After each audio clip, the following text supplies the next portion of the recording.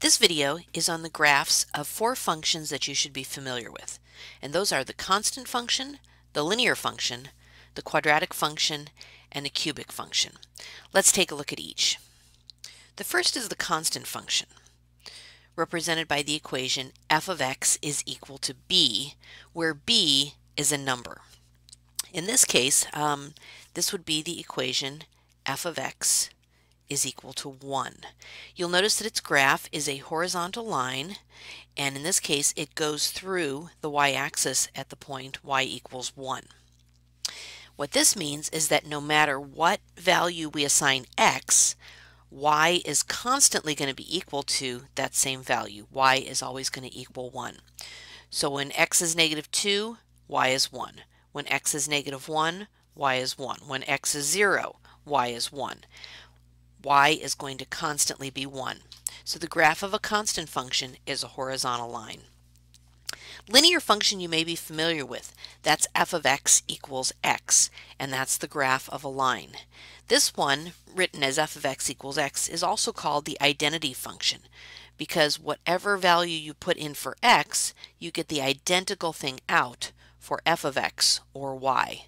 So my points are going to be 0, 0, 1, 1, 2, 2, negative 1, negative 1, negative 2, negative 2.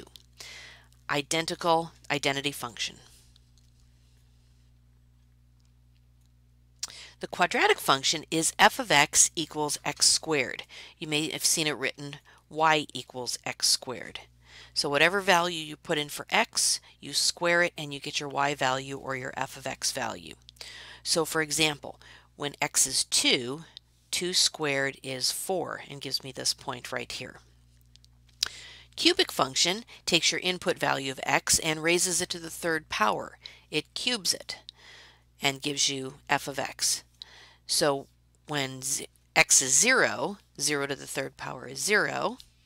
When x is 1, 1 to the third power is 1. And although it doesn't fit on this graph, when x is 2, 2 to the third power is 8, which would be somewhere up here. So a cubic function cubes the value of x to give you f of x.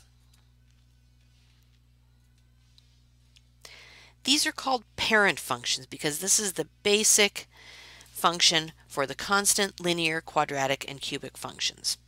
Now you may not have seen all lines look like the identity function and go through 0, 0.